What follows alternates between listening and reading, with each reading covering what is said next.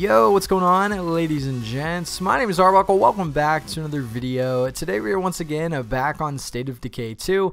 And if you didn't get a chance to check out the new Undead Labs State of Decay 2 live stream on Monday, they basically showed the new Swine and Bovine mask, what it looks like in real life. So they didn't show the in-game version, but they showed exactly what it's going to look like in real life. They have a mask that was made. It's half pig, half cow, very, very freaky looking. And I wanted to make this video and share it with you guys because I know a lot of you don't get a chance to catch up with that. A lot of you that watch my State of Decay 2 videos don't really get a chance to watch that really long live stream. But in the video, they basically shared the new mask that they're going to be incorporating into the game come October 25th, I believe is the first day. It's the 25th through the 31st, which is pretty much a week, the last week of October.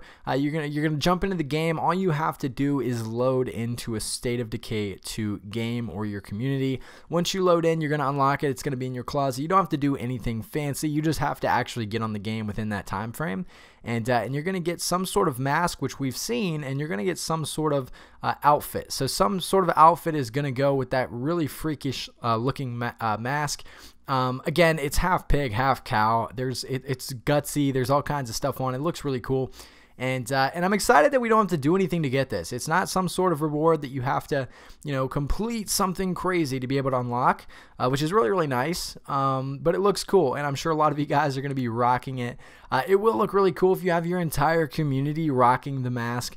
You guys are going to look freaky if you put it on all your characters, but I'm just glad that I don't need to go out and kill 1,000 zombies or run over 1,000,000 with a truck or, do some crazy challenge to be able to get it. You just got to log on to the game between the 25th or the 31st. Keep in mind, if you don't log in and you don't get this, you'll never be able to get it again. So make sure that you do get on in that week time so that you can get a chance to have this in your community. This is going to transfer to all your communities. So if you just get on one, it's going to unlock it into your closet. You don't need to get on each community to be able to have it. You just log into one and it's going to be in your closet for the rest of the game. So you'll be good. You'll have it for as long as you want.